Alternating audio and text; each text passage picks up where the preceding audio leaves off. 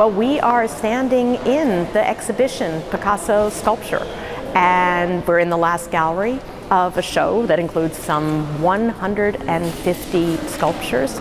It is the first and last time that a group of work of this size has been seen in the United States in over half a century. His sculptures are made from everything, you could practically say, from the kitchen sink onto bronze. His whole project throughout the career is to break down distinctions between things like sculpture or painting or printmaking, and to see how they all could inform each other. And that's part of that kind of genre-defying impulse is what makes the sculpture such an incredible body of work.